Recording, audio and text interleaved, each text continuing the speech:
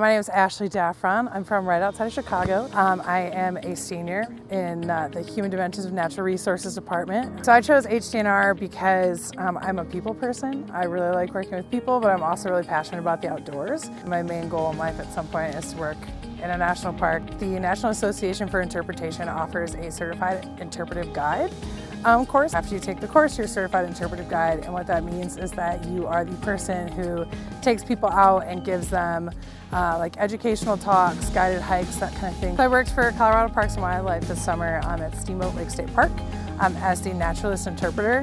One of the main qualifications to get this role was being the certified interpretive guide. I was basically the main interpreter. I was in charge of all the programs that happened over the summer. I got to develop, plan, everything. I had a whole closet full of different materials that I got to use, and it was pretty much my show. I ran the show, I got to do what I wanted. I think Jennifer Solomon, professor in HDNR, in her class for environmental communication, she had Kathy Evans, who works with the National Association for Interpretation, kind of told us about her organization, told us about the guide class, and kind of just introduced us a little bit to what her organization does. And then I went in to talk to Jen, and she's like, you have to do this, you have to become this interpretive guide. So she's just like a really great professor. She's a really great resource, and I definitely say one of her classes that I had was one of the first classes I had in the major, and that's when I was like, this is the place that I'm supposed to be.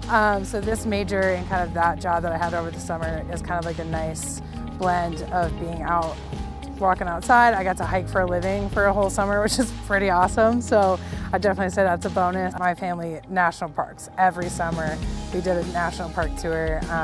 First time seeing mountains, I'll never forget, I was 10. It took me out to the Bighorn Mountains and we drove through Wyoming, and it was the coolest experience ever. And I just thank my parents every day for kind of introducing me to that whole realm. And I just think that we have so many beautiful landscapes here that we just have to protect.